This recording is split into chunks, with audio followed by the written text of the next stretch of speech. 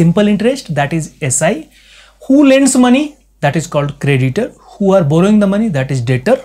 Amount borrowed, that is called principal or capital, that is generally denoted by P. These are terminology we should know, not very much. Creditor, debtor, we know already. Pauni, pauna, so many terminologies are there. If you will just go through banking law, then you will find for creditor and debtor, means borrower and lender, so many terminologies are there. One of the terminology, pauni, pauna. Principal or capital, that is P. Time period, that is time for lending, that generally will denoted by N. Time for lending, borrowing or deposit.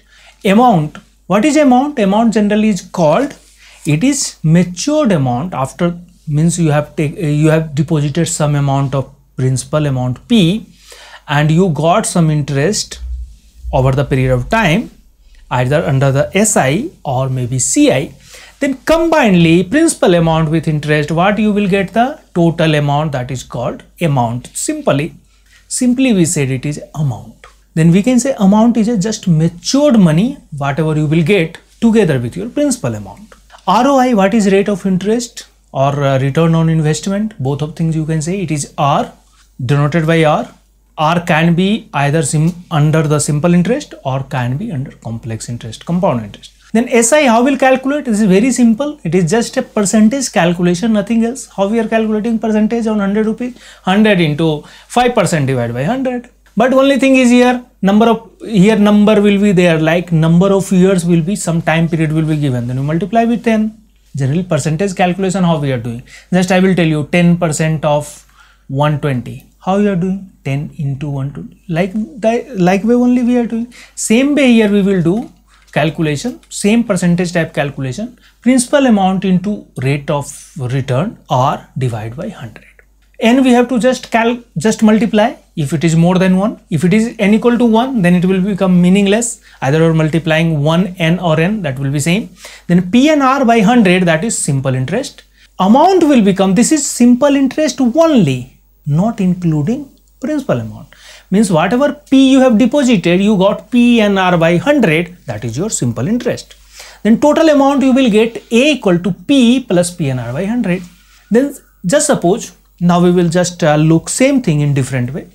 N equal to 4 or 5, something will be there. Then S1 means after 1 year. What will be your interest? PR by 100. After 2 years, your interest will be 2 into PR by 100. After 4 years, 4 into PR by 100. If we want to take the consecutive difference in interest, like how much you got the interest in 2 years and how much you got the interest in 1 year, S2 minus S1, that will be equal to PR by 100. Or we can generalize simple interest in n years minus simple interest in n minus 1th year. That also will become PR by 100. Any two consecutive we will take, it will be always PR by 100. Now, if N1 and 2 we are taking different. Here what is here?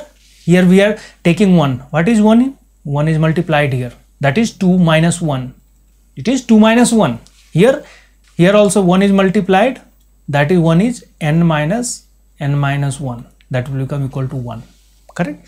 If you are taking N1 and N2 different, means interest after 4 years and interest after 1 year. If you want to find S4 minus S1, then what will happen? This will become N1 minus N2. Like S4 minus S1, we want to just 4 minus 1, it will become 3 into PR by 100. Okay, just you can see here 4 into PR by 100 and PR by 100, just to subtract